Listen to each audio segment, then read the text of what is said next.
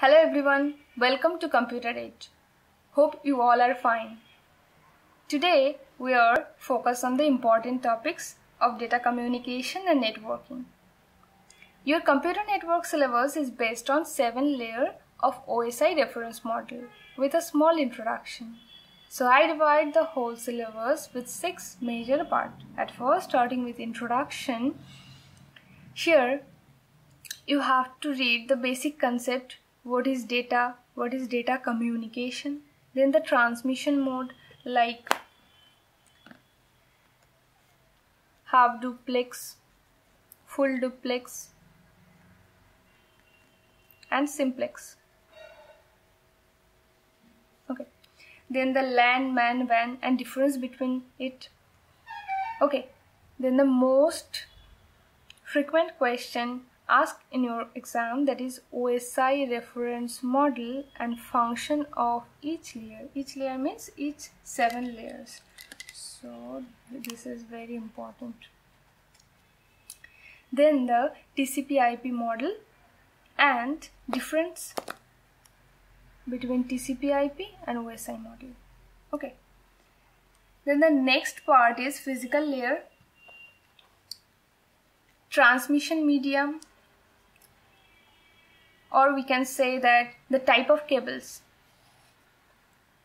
The example is optical fiber, coaxial cable. Okay.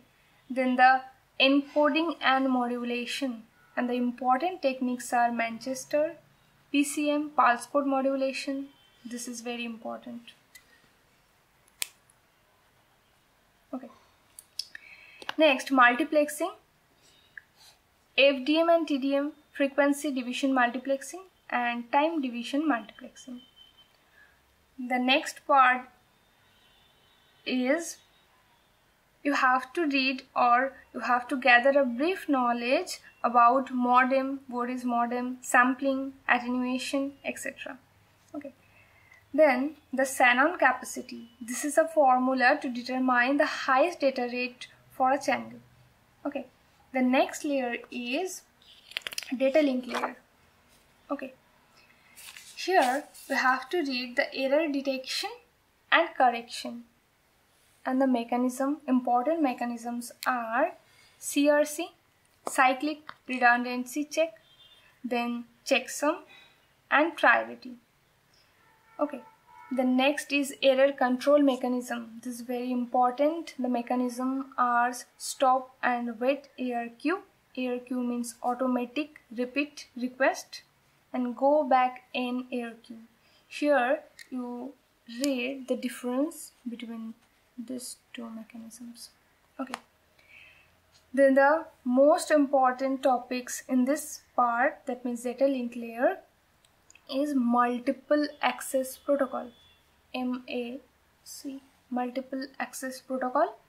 The protocols are CMSA CD, this is important. Then the Ethernet frame format. Okay. Then Aloha. Aloha is also important, both the pure and slotted Aloha. The next layer is network layer. Here you have to read the IP address, that means IP address class, both class A, B, C and D. Okay. Then a brief idea about the devices like repeater, hub, bridge, switch, router and gateway. You easily get the short question from here.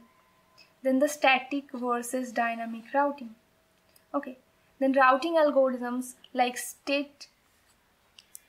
link state routing and distance vector routing. Then IPv6 header. This is also important. Okay. The next layer is transport layer.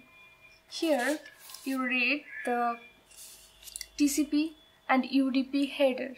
TCP and UDP headers. Then the congestion control. And the algorithms is leaky bucket algorithm. So you have to read all this in transport layer. The next layer is D, application layer. Here you focus on the overview of DNS, domain name system, then FTP, file transfer protocol, then SMTP, Simple Mail Transfer Protocol, HTTP, Hypertext Transfer Protocol, and www, that is World Wide Web.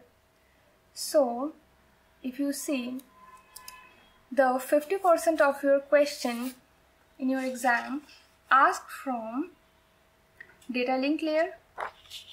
So data link layer is most important.